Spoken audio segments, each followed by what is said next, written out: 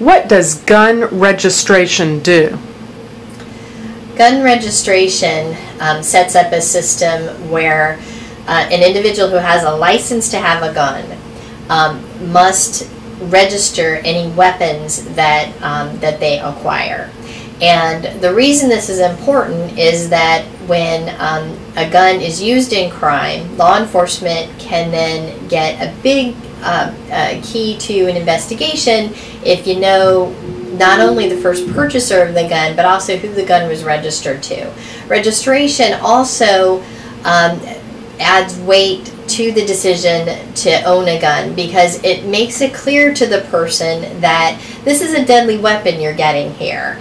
And you need to take it seriously. It's in your name, so you're going to track it, and you're less likely to loan it to your neighbor or to allow your teenage son to take it if you know that any action committed with that gun would end up being traced back to you. We license drivers in all of our states in the United States. We register cars, and it's really rather unbelievable that we don't do the same for guns.